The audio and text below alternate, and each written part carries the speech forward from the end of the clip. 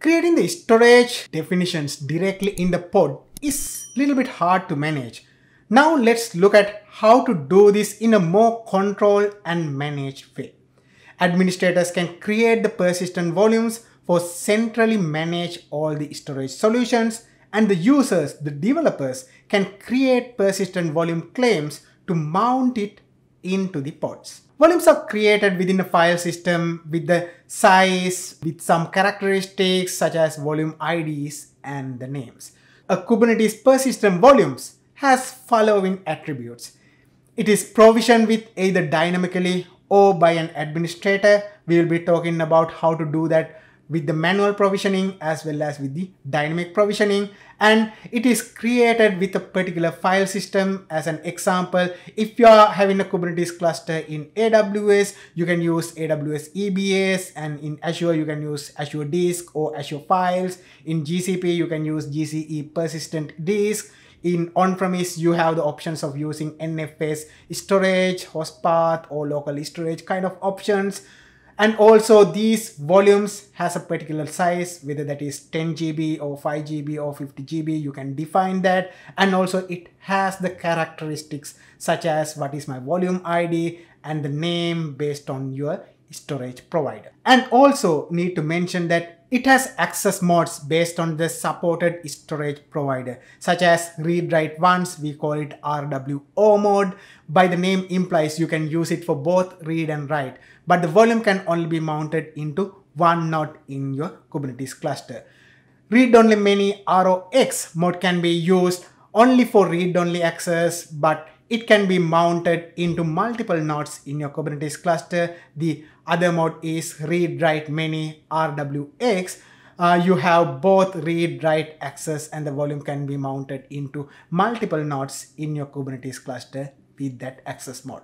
You need to check the volume provider documentation for what are the supported access modes. So as you see in this diagram, EBS volumes, Azure Disk, host path supports read-write once access mode only, but when it comes to NFS volumes, which supports all of these access modes. Here are two examples of persistent volumes.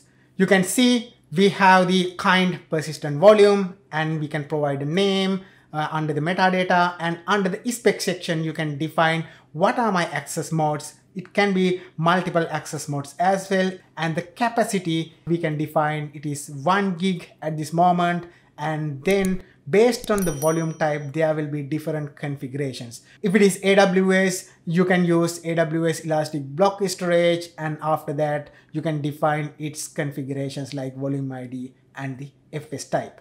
So if you want to use the same kind of scenario where host path needs to be used, you can use host path and then provide what is my path. So these are just some examples. You can go into the documentation and find out more details about what are the configurations, what are the additional volume types that can be used in these definitions.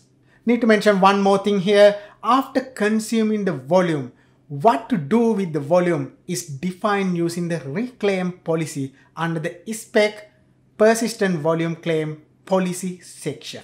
Persistent volumes can have various reclaim policies, including delete, retain, and recycle. In the delete reclaim policy, deletion removes both the persistent volume object in the Kubernetes as well as in the associated storage asset in the external infrastructure like in AWS EBS, Azure Disk, or etc. When you use the retain policy, when the persistent volume claim is deleted, the persistent volume still exists and the volume is considered released. With few additional steps, the administrator can make this volume available for another mount into a pod. Recycle reclaim policy is used to make sure this volume is available when it is released from a claim, and this is deprecated, and now you need to use dynamic provisioning instead of using the recycle reclaim policy. Once you have the persistent volume YAML definition, you can apply it using kubectl apply -f and the file name, or kubectl create -f file name. After that, the volume will be created, and you can find out what are the volumes available using kubectl get pv command.